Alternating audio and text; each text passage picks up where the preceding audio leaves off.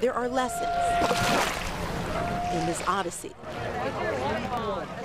Don Svanvik from the Namgi tribe. That good? Okay. Shares one. You just witnessed one of the wonderful things about Canoe Journey. You call out for help and people run to help you. As Charlie Tom from the Sarlip tribe describes it, Canoe Journey is family. It's more than a quarter-century-old tradition where indigenous tribes from across the area come together and paddle for days, stopping on different lands along the way to greet various tribes. Step, barnacles! Watch your step right here! Right now, yeah. Today, they've arrived at Dash Point. There's a healing aspect to it, you know, there's a growing aspect to it.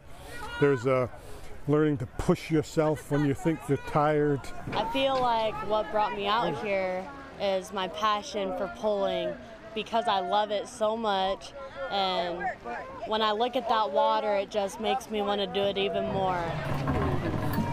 At 16 years old, she says this journey reinforces the importance of tradition, of history. Kiana Henry Seatsta, Budat Chud T, Vincent Henry Sr., Yo C, Margaret Seymour Henry, Squaws Hudup Chud to Alt Chuz Squawk said.